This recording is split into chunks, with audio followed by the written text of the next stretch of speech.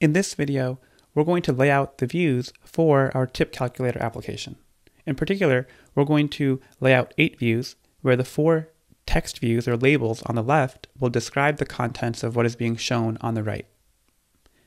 The first thing we'll do is open up Android Studio. And then I have it running here. Version 3.5.2 is the latest stable version of Android Studio as of today. But as long as you're on a latest stable version, you should be fine. Let's create a new Android Studio project. And the first option you have here is what kind of starter project do you want to create? And almost always I go with empty activity. The other options are useful sometimes, but they add a lot of starter code into your project, which could be confusing. And so almost always I go with empty activity. Tap on next, and then let's name our application Tippy.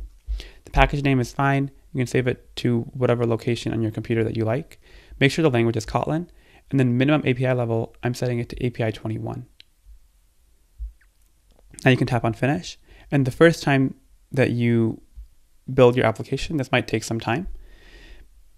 What I like to do whenever I have a new project, the very first thing I like to do is just run the starter code. Make sure that the starter code is able to actually compile and build properly so that we know that any changes we make from here on out, we're starting from a known good place. So in order to run this starter code, what you need to do is go up to this green triangle and tap on that. And I already have an Android virtual device set up, which is an emulator, which is a Pixel 2 running API 29, the Android API 29 version. You can see I have a bunch of emulators, but 29 is fine. So if I tap on that icon, you can see that this emulator boots up, and at the bottom you can see that Android Studio is trying to build our project, and it will eventually push our simple starter code onto the app.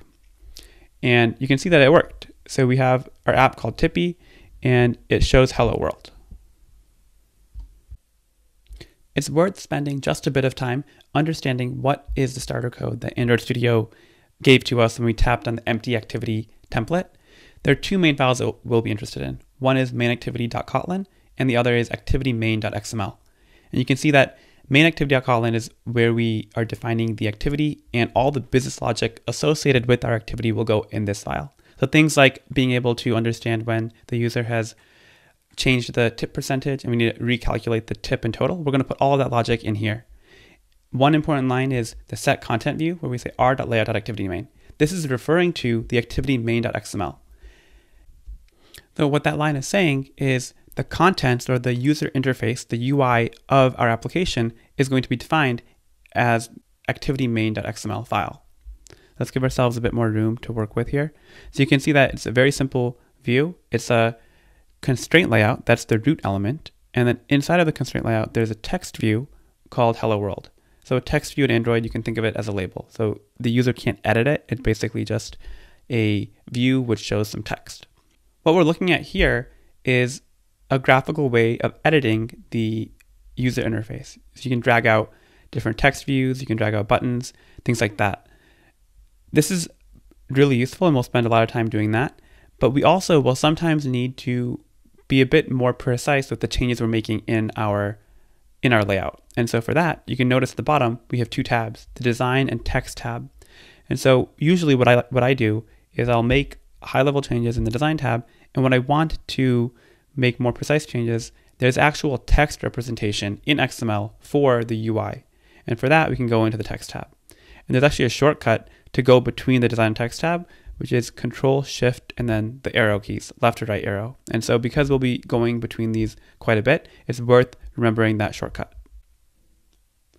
Now that we have an understanding of the starter code, we can take a look at our completed project to see how we can start building the UI toward this.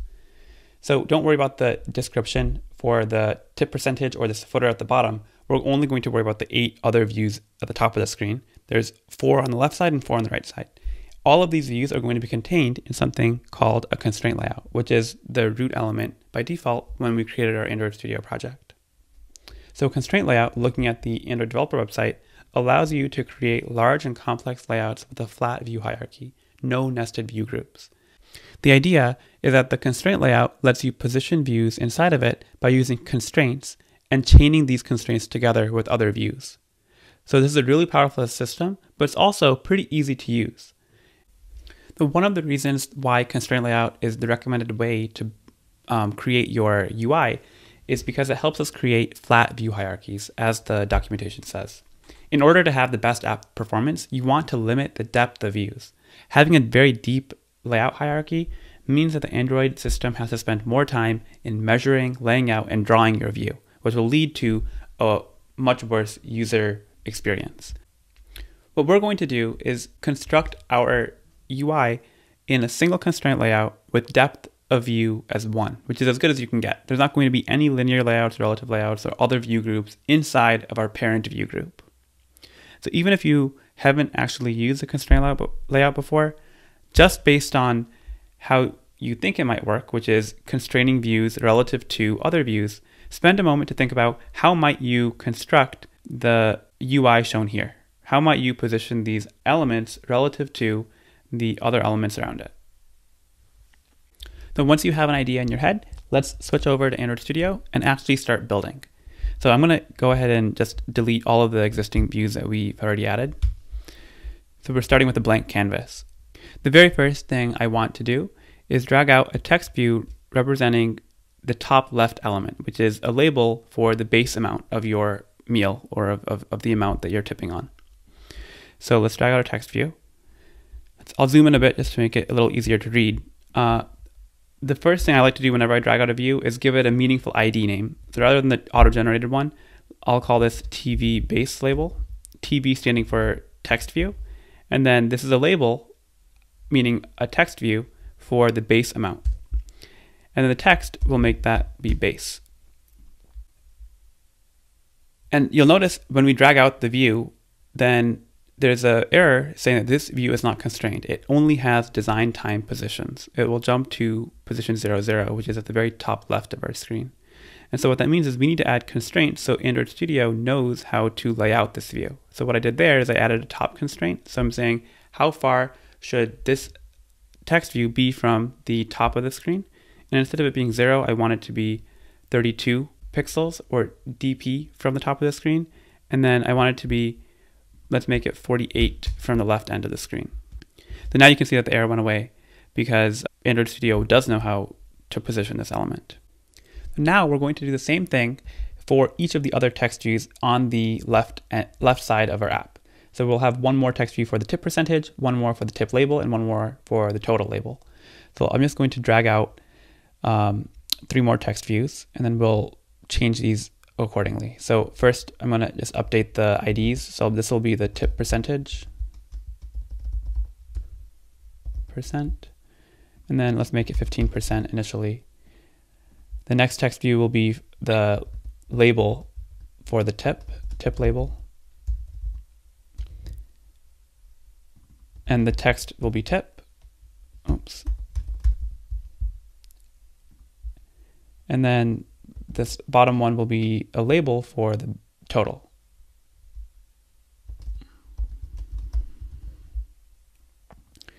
And that will be total.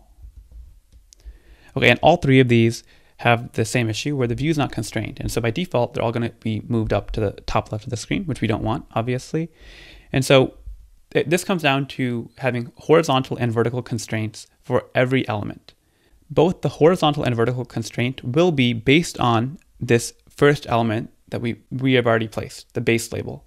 So vertically, everything is going to be positioned according to the element above it. So for example, I'm going to have this one be 32 pixels below the base label, and then similarly for the others, 32 pixels below the label above it.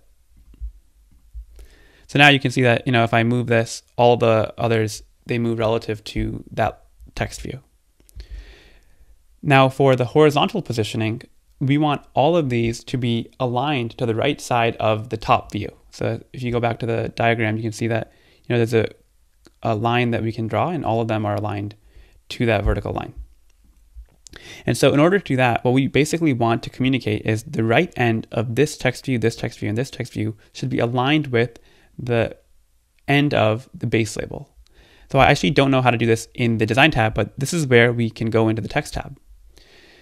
So you can see the textual representation. We have 4 text views: base label, tip percent, tip label, and total label. And what we want to do is add a constraint, which is saying the end of, constraint end to end of, and then give the ID of the base label. So the way you should read this is for this tip percentage text view, the end constraint is going to be the same as the end of the text view for the base label. And so if we go back into the design tab, you can see that this did get positioned appropriately now. And so we can copy and paste this into the other text views. Now if I go into the design tab, again, now you can see this nice alignment that what we're looking for. And all errors have also gone away, which is exactly what we want. One thing I'll do just to clean this up a little bit is anything in the tools namespace means that this is something which is used for the purposes of rendering the preview, but does not actually have any impact on the actual runtime code. And so because we've actually constrained the horizontal and vertical position of each of these text views, this tools namespace actually doesn't have any value for us. So I'm going to go ahead and delete that. And then one more thing I'll do is I'm pretty big on style. And so I like to be consistent with how I'm positioning and ordering the different attributes here and how I'm positioning the caret symbols and things like that. So rather than doing it manually, one thing you can do is just use this action called Reformat Code. And so what I did to bring this up is just bring up the action menu. And for me, that's just tapping on the shift twice and then tap on Reformat Code. And you can see that it automatically changed all of this to be formatted consistently, which I like a lot more. Okay, so now that we have these 4 text views, let's do some quick modifications to make it look a bit closer to what we have in our preview. The first thing I'll do is we're going to increase the font size for all of these to be 18 SP. That looks good. And then also we are going to make all of these have a text color of black. And finally, this text view is a little bit different from the others because it's actually representing some value rather than just being a label. And so for that, we're going to bold it. Great. And so now you can see it already looks a bit closer to what we have here. Now we're going to drag in each of the widgets on the right-hand side of the screen. The first element is going to be an edit text. And so for that, you go into the text tab and you can see you have a bunch of different options for edit text. The one that we care about is a number which is a decimal. Let me drag this out and I'll show you. There's nothing really special happening here. This is an edit text. The only thing that's changing between all of these different options of edit text is the input type. So the input type here is number decimal, which is what you want because we're dealing with currencies. So let's give this a meaningful ID. So we'll call this ET base. This edit text for the base value. EMS refers to the width of your edit text. So in particular, it's actually in reality counting how many capital letter M's can you fit inside of the edit text. And the reason it's capital letter M is because M is the widest character that we have. And so this is saying how many of those could you fit in. And 10 is actually going to be a bit too much for us. We're going to make it 8. And the things on the right side of the screen, we actually want it to be even larger font. And so I'm going to make this 24 SP. And so you can see that that actually expanded it. So again, the same thing applies, right? We need to constrain this view horizontally and vertically. And actually, I don't want this to be constrained vertically to the parent. So I'm going to delete that top constraint. And I want everything to be positioned relative to the corresponding view on the left side. So each of the elements here will have a corresponding view on the right side. And that's how we'll be constraining these elements. So for the horizontal constraint, what we're going to do is make a left constraint on the edit text to the base label. And that's going to be 32 dp, so we create some distance. And for the vertical constraint, what we want is we want the baseline of this edit text to match up with the baseline of this text view. And so that is something that we'll do in the text tab. So just as a structural thing, the views up here are for on the left side. So I'm just going to leave a comment for that. And then everything below here is going to be all the views on the right side. And what we want is we want to constrain this, the baseline, and we want the baseline of it to be equivalent to the baseline of the base label. So again, the way you should read this is the baseline constraint for this edit text is equal to the baseline of this element, which is the base label text view. And so now you can see graphically that, the constraint layout is showing that there is a constraint between the base here and the base here. Going back into the completed screenshot, the next thing we'll do is drag in a seek bar, which is this widget, which allows the user to kind of scrub through and select a value. That we're going to go into the widgets tab and then select seek bar. I'll give this an ID of seek bar tip. And then we'll actually hard code in the width and height just because we know what we want that to be. So I'll make the width be 200 dp and the height will be 20 dp.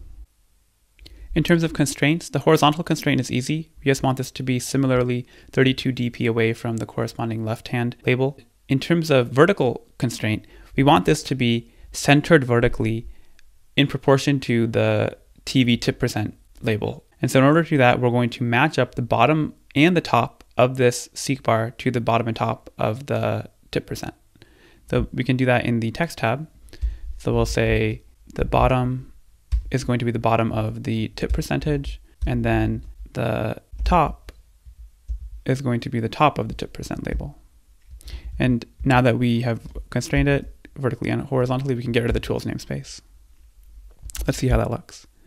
Great, and you can see that, graphically we can see there's a top and bottom constraint and the horizontal constraint.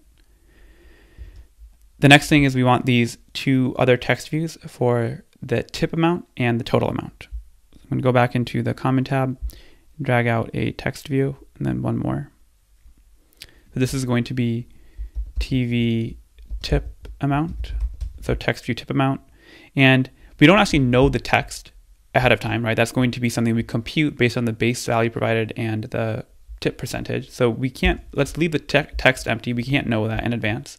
But this is where the tools namespace comes in handy, right? Because we do want to see what this might look like. And so instead of having a normal text, let's fill in the tools text, which is this wrench text, and we'll fill it in to be like $3.78.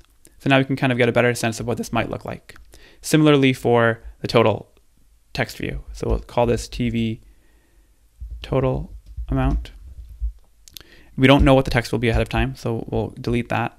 But we do know we want some sort of preview. 1244. It doesn't really matter what the value is, just to kind of get a better sense of what this might look like. Constraining this is going to be similar to the others. So 32 from the corresponding left-hand side label. And we want these to actually have a larger font. I'm going to make it 24 SP, similar to the edit text. And now we want to vertically constrain it, and we're going to match up the baselines of each of these to the corresponding left text view. So we'll say app baseline is going to be equivalent to the corresponding text view for the tip amount is going to be the tip label. And then we're going to do the same thing down here, but instead of it being relative to the tip label, of course, it should be the total label. And now that we have that, we can get rid of the tools namespace, which is positioning it for the purposes of the preview, because now we've actually constrained it. Great, so you can see it lines up properly. And now we don't have any of the errors showing in the component tree.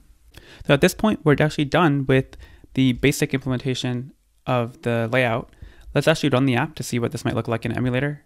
And you can see that, let's compare it to the completed screenshot. You can see it looks pretty similar. The next step is going to be actually reacting to changes that the user has made inside of the app. So as a wrap up, what we've done here is we've used a constraint layout, and each of the 8 views that we've put on the screen are constrained in a certain way, vertically and horizontally, in relation to another view. And this is really powerful because now, for example, I could move around this view and everything will move according to that. So that's a really nice way to lay out the structure of your UI. In the next video, we'll reference these views in our main activity to start making the app interactive.